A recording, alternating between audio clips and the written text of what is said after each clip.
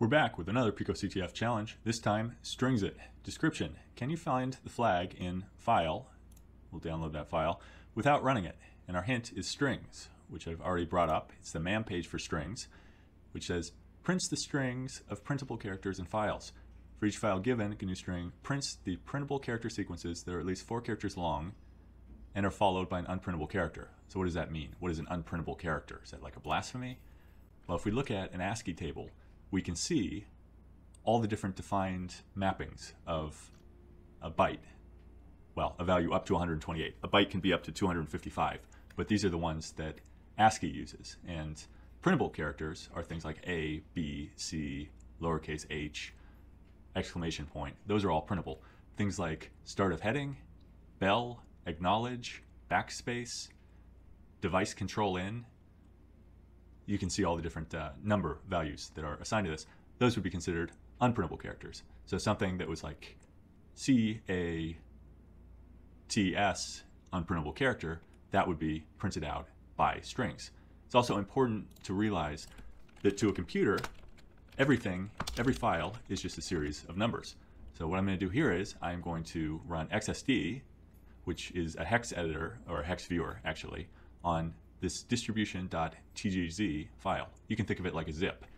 And I'm going to pipe that into less, just so we have paged output and it doesn't just all stream by. And I'm going to show you. So this can be overwhelming, but don't worry, it's actually really simple.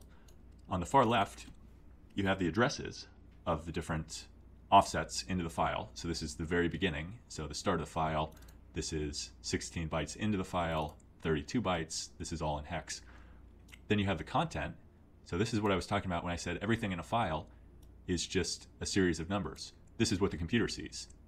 But this can also be interpreted in ASCII, which is what you see at the far right, as sometimes printable characters. So for example, 44, CF, 63, 6B, this all makes the word Docker file. So what strings is going to do is it's going to run over all the numbers in this file, and it's going to say, is this a printable character? And if so, it's going to say, is there another printable character after it? Another? Okay, I've hit 4 now. Now I want to print this out because it's probably something meaningful, and I'll keep printing these out until I hit an unprintable character. So now we'll run strings, and this is strings the executable on strings the file that I just downloaded. I know, kind of confusing, but that's okay.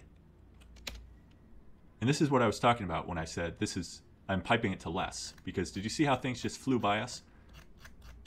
We could go back and we could scroll through it, but I would prefer to page down each time and see what's going on. So we get the first page and we don't see anything meaningful here.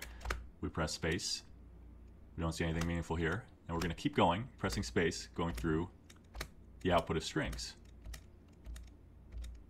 And as you can imagine, this could take a long time for a large file, so I'm going to introduce something else because this is already boring even to me. I'm going to pipe it to grep, which is a way of searching, and I'm going to search for Pico, and we're going to see what we find. And we find a flag, PicoCTF string it. So let's copy that over, and let's submit it. So the important takeaways from this, guys, is a file is just a series of numbers that can be interpreted in many different ways, and something like strings can interpret it as printable characters, and it can look for meaningful values like the flag. Hopefully that was helpful to you. If it was, please like, subscribe, comment, do all those good YouTube things. Appreciate it. Bye.